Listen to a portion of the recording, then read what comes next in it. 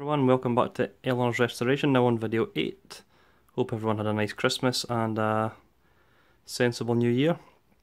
I'm back with the second part of the engine removal here. I'm still unable to work on the car at the moment, so I'll just bash on what I'm doing at the moment by looking at other people's work and also watching other people's videos on YouTube. I have to say, there's quite a lot of good videos out there, really enjoying them. Matt Green, Dave Jaguar. It's good to see people getting their hands dirty and building it right from the start instead of just taking it to a store and paying the money. It's so much enjoyment and I would recommend it to everyone, albeit it's got its moments, but everyone that works on minis will know that. So I'm just going to crack on with the engine removal procedure that I carried out. Again, slightly different ways of doing it, but this is how I done it. Whether it be right, wrong, whether there's a better way, this is the way I went with. So when I left you I was on step 9, this is now on to step 10. Fairly straightforward, this one. It's remove the fresh air duct, which simply goes into that slot there. It shoots out the front there to catch the fresh air. Sends the fresh air along through here, meets a junction and then comes in through the air vents here. It's fairly easy to put in when the engine's out. This is the plastic duct here. It's flexible once it's in.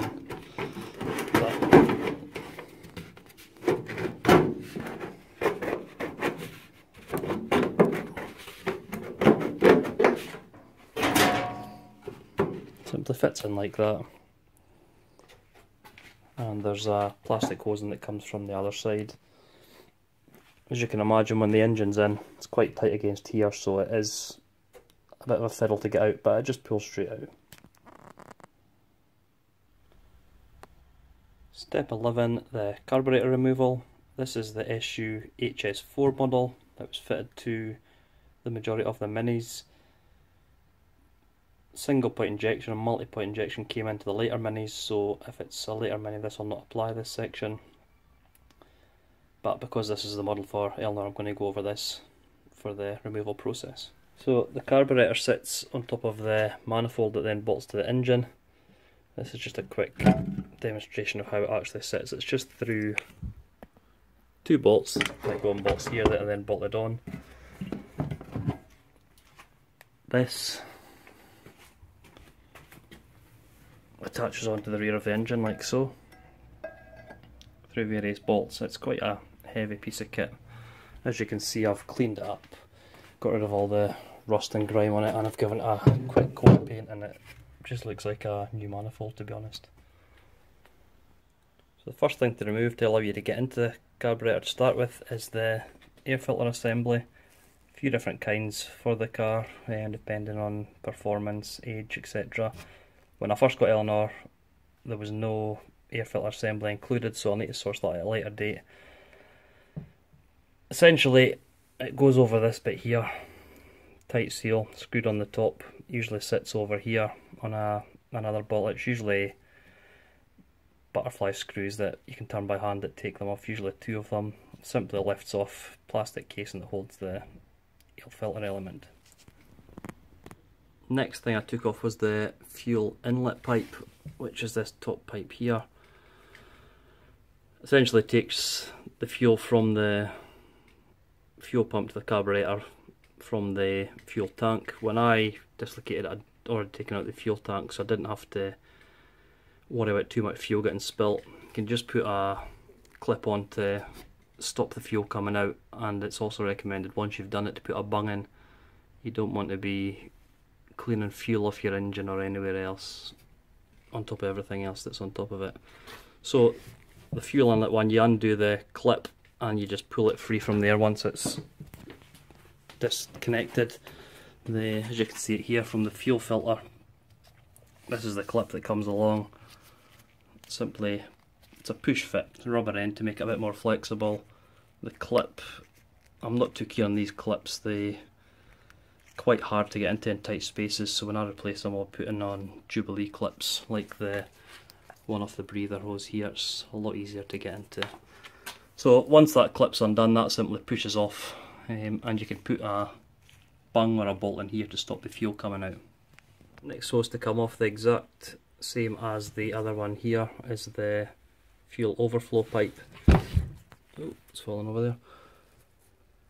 It's the same sort of fitting, although on mine it was a Jubilee clip, which typical of the Mini, if anything's been replaced, it's 101 different clips on it over the years. So again, that just undoes and just pulls out, releasing that one.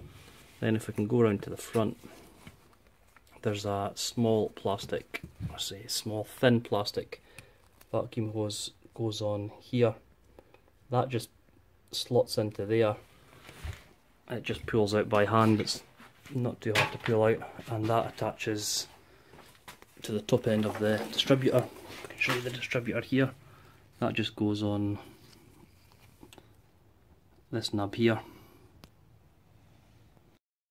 So the last hose to come off is the engine breather hose. I've got it attached here. You can see if you follow it back into the engine there. That's simply Jubilee clip fitting, is attached to, if you can see, this here. Fairly simple to come off, just the same as the others. Undo it and just pull it. Some of them might need a wee bit of elbow grease. If you feel them stuck, what to do is pull it at the same time as twisting in a motion, and it just sort of works its way loose. You have to remember it's been on there years, if not decades. The next thing I detached was the accelerator cable. See a picture here of it all attached. Goes through a mounting bracket here onto a nut which has a spring. Spring hooks onto a bracket on the manifold. I can show you on the actual carburettor here. Bracket here. So the throttle cable attaches through here. This nut just unlocks, relieves the tension. The spring unhooks. When the cable pulls the throttle, it opens up the butterfly there and allows the air into the engine. I've just kept my throttle cable in place. The cable's actually gone down inside here now, but what I did do when I took it off was I marked what it was tensioned to, so that when I put it back on I'll get an idea of what the tension should be. I'm going to put a new cable on eventually, but it'll give me an idea what to set it to. The last attachment to come off the carburetor before it can be detached from the manifold is the throttle cable. So the throttle cable, you can see the body moves up there, comes in through this bracket and there, which is clogged with gunk at the moment, comes through here, through the screw which has got a hole on the other side here. So simply loosen this screw and it just pulls upwards, and that releases that from there. So that just left the two bolts that bolt in the back of these two holes here to come off and to lift this off, which is how it describes it in the Haynes manual. However, in practice I done this and tried to lift it out, but the top end of the carburetor actually fouls on the bulkhead and the scuttle panel here, so it wouldn't come out. So what I done from then was just took off the actual manifold from the back of the engine here, which is by 1, 2, 3, 4, 5, 6 bolts. Take that off and the whole assembly lifts out and up this way and that. Once the carburetor is detached from the manifold, you can see here there's a mounting bracket that goes over the two bolts which holds on the cables. That simply just lifts off, and keep that somewhere safe. I'll need to go back on at a later date. And that's pretty much the carburetor. Quite daunting when you first look at it, but it's interesting to see how it actually works. It's effectively a tap that mixes fuel and air. But what I'll be doing at some point in the future is getting a carb rebuild kit, and I'll be getting this all cleaned and taken apart, and I'll try and cover that in a video just to show the various parts for that. But that finishes the carburetor section. Step 12 is removing the radiator, which was fun and games because of the rusty screws. As you can see here, the clips were rusted solid. So earlier on when the coolant was all drained, I told you this was cut away. Ideally you disconnect this and take it off, but I'm replacing the hoses and the clips, so it's just easy to cut away. So this is, the bottom hose is already removed prior to this. So what I did first was I attempted to remove this top hose. Like I say, it was not going anywhere, it was just going to snap off. So I decided just to cut the hose there. The end of the top hose goes on the radiator on that side, and then on the thermostat on this side. As you can see, the clip here was just as rusty, so that was the first step to get rid of the top hose, the bottom hose already being. Next thing to take off, you can see on this picture here, is the bracket holding the radiator onto the thermostat. So when it goes on the radiator, it's 3 bolts in total, 2 go on here, the top of the radiator. They came off fairly simply. The one on the thermostat, as we can see here, just sheared off completely. So at a later date, when I take that thermostat off and lift it off, I'll get a stud extractor and get that ripped off, but it's just so rusty it actually just gave way. So the bracket, once those 3 are off, it just lifts off. It holds the radiator steady in place. I can't find it at the moment, but that's a picture of what it'll look like. I'll be very lucky if that'll wire brush up. I might have to get a new bracket, but they're not too expensive. Last part holding the radiator in is this long bolt that goes through the bottom here. Attaches to a bottom bracket. I can show you on the engine. So the radiator goes over there into this slot here. This goes through the bottom of the radiator, and this is a captive nut here. Just screws in and holds it in place there. Took a bit of a wiggle to come out, but once it was out, the radiator just lifts free. So the plan for the radiator is just to get a new radiator to go in here. I'm not sure what core I'm going to get yet, or if I'm going to get the fan that attaches to it. I've need to look into that a bit more closer to the time, but the casing will scrub up pretty nice once it's wire brushed and cleaned. It's just the radiator that's on the inside. You can see it's fairly clogged up, so that just the cowling or the casing comes off it. You can see the bolts on either side there. Step 13 was detaching the fuel line that runs from the fuel tank to the fuel pump.